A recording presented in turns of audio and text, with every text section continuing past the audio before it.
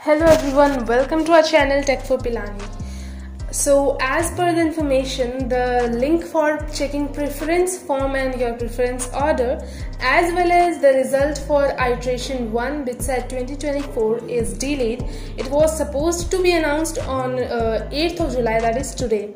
But due to some issues it is delayed, and as per the information it will be declared tomorrow till evening.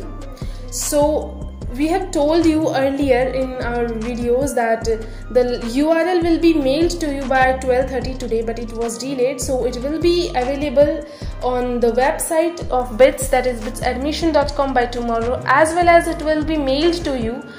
And for such information, please subscribe our channel Tech4Pilani. Thank you.